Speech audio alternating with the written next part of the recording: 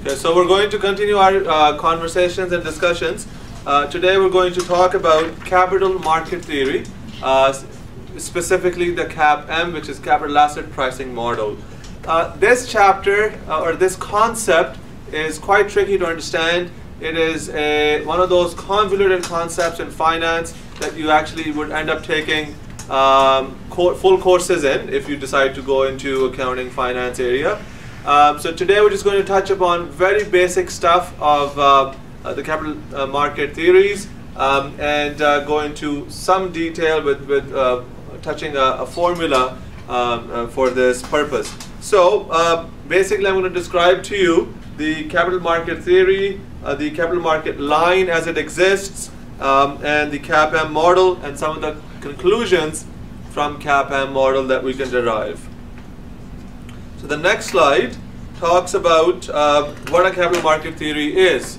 So a capital market theory basically tries to describe the prices of the assets in the financial markets. So all your stocks, bonds, mutual funds, and so on. Why are they priced at what they are priced at? Capital market theories try to describe their innate nature, inherent nature towards the pricing model. The one pricing model that we're going to discuss today is the capital asset pricing model, or CAPM for short.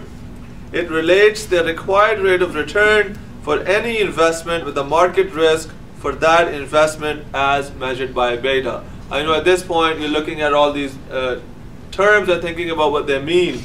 So basically the required rate of return implies what you are looking at an investment to give a return for you. So a required rate of return can be looked at through different angles, and obviously market risk implies the risks that we have studied in the previous presentation, and beta we will talk about in a couple of minutes what that is and how that relates to CAPM. Before we go into the details of CAPM, we must look at some of the assumptions that CAPM has been built around. As you will study further in post-secondary education, you will notice that some of these assumptions will be relaxed and the formula for CAPM will become bigger because you would have to include those non-assumptions into the formula. So right now it is a basic understanding of CAPM, and the assumptions that are built to describe CAPM are listed on the slide. So basically number one says use of identical info. That means that everyone who is trying to analyze CAPM or trying to analyze a company and come up with a CAPM has similar info available through public information systems such as the annual reports of the companies and or the internet. Number two assumption is same one period time horizon. You must look at the same one period time horizon, meaning you need to, if you're going to compare different companies, you should look at the similar years rather than different years of different companies. Number three, borrow or lend money at the risk-free rate of return. RF stands for risk-free. So this means that we are assuming that every company can borrow or lend money at the basic risk-free rate of return, which is pretty much the prime rate of return that a bank has. So currently it is around 2-3%. Number four, no transaction costs, which means that anytime that they are borrowing money or selling stocks or whatnot, there is no cost to them or to the buyer or seller.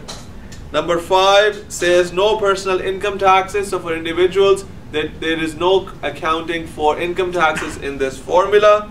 Number six, there is no inflation, which is pretty obvious that we're assuming that there's no inflation. And number seven says that no single investor can affect the price of a stock, even though these people can really do if there is an individual, a high net worth individual or someone who owns 30-40% of the company. Of course they can affect the price of that stock, but we're assuming that they cannot. Number eight is equilibrium in capital markets. The word equilibrium is an economic term, which means that everything is balanced, that there are enough buyers for sellers and there are enough sellers for buyers, and market will always absorb the stocks or anything that you would like to sell or buy. So these 8 assumptions are built into the formula, but most of them are invalid assumptions. In realistically speaking, I would feel that number 1 and number 2 are valid because those are assumptions that you do need, and then number 3 to number 8 would be invalid assumptions because they are just building on the formula to make it simple so we can understand it a bit more. So what is this formula that we talk of? If you go to this slide, you will see that there's a formula written here. We are trying to measure CAPM using K. So K is the variable that we are measuring, and CAPM is the concept that we are using. You can look at that the K represents the minimum expected rate of return necessary to induce an investor to purchase a security. So this, in a simplistic fashion, means that you calculate K for different companies and you have a goal in your own mind. So if you have a goal of, let's say that you're going to invest a certain amount of dollars and you need to make a minimum of 7%. That's your basic minimum requirement. And when you calculate Ks of 100 companies, let's say 80 of them have K which is less than 7%. So right out there, you look at those 80 companies. It is a process of elimination. It helps you eliminate those companies that do not fall within your goals.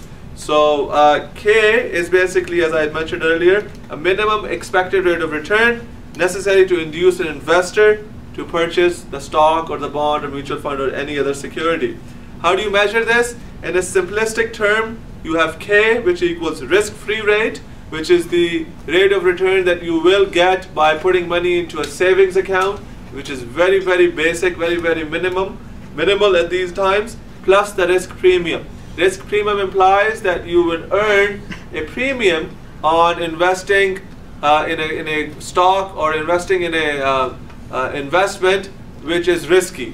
So you are going to make risk-free regardless, because that you can make that very easily without taking any risk by just going to a bank account and opening a bank account there. By going to a bank and opening a bank account there. But why would you make an investment into a risky investment? Because you would like to make a risk premium. So risk premium is on top of the risk-free rate. So you can see from the formula, K equals RF, which is the risk-free rate, plus beta times the expected return of the market minus the risk-free rate. So you have this expected return of the market, which everyone can analyze and say that this year market is going to make this much or expected to make this much. And beta is company specific. So beta is the risk factor of the companies. So if company is very risky, beta would be high. If company is not as risky, beta would be low. If company is less risky than average, it would be less than 1. Right? So you've got to think about why beta exists. In this course, we're not worried about betas. We're not worried about how to calculate betas. We're just looking at a beta is given to you. How would you calculate the rest of the stuff around it? Usually K. So looking at the rest of the information. So CAPM can be very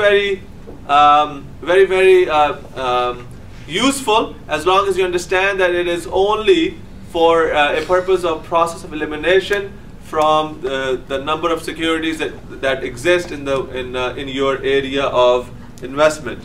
Now coming back to the previous slide, you see that we're talking about capital market line here. Capital market line is a graphical representation of CAPM in general. So you can see that you have the risk-free rate, which is more than 0, and then you have the risk, which can be represented by the change in market. So you have all of this represented in a graphical line. You see the higher the risk, the higher the potential return. So you see the line, which is L, keeps on increasing based on the risk that you are taking with a particular investment.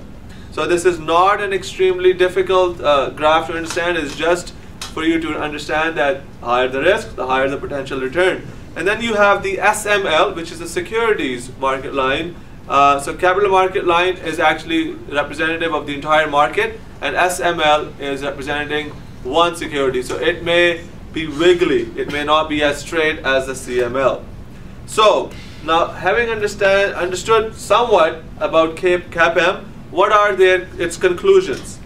CAPM is basically very common, provides very common sense conclusions. As you can see, the conclusions are very logical. They say, number one, risk and return are positively related. The greater the risk, the greater the potential return. And then the second conclusion is that the investors will only invest if they get a minimum return suggested by CAPM. So if your CAPM of a company is 7% and you wanted to have a minimum return of 7%, then you may take a look at this company. Number three, it says the investor must feel comfortable with the risk. It tries to tell you that the higher the risk, the higher the potential return, and the risk, as I said, is calculated using beta in this formula. So the individual, the investor, would find out what the risk factors are for this particular company, and they would understand that. Now, as I mentioned, beta is risk, systematic risk of a particular stock, and it is an estimate. It is not a very objective number. Everything in finance it tends to be subjective, so it has its different roots to it. So just to finalize, just to summarize, let's take a look at the formula once again. So K, which is CAPM, equals RF, which is risk-free rate, plus, then you do this multiplication first, which is beta times expected rate of market minus RF. And remember the concept of bed mass, so you do the second part first, and then you add the risk-free rate to it, and you would end up with the K of the company. So that's it that I wanted to talk about today. If you need to do more research on CAPM, if you feel that you would like to know a bit more about it, you're more than welcome to talk to me, or I can give you some resources to look at for by yourself. Thank you for listening.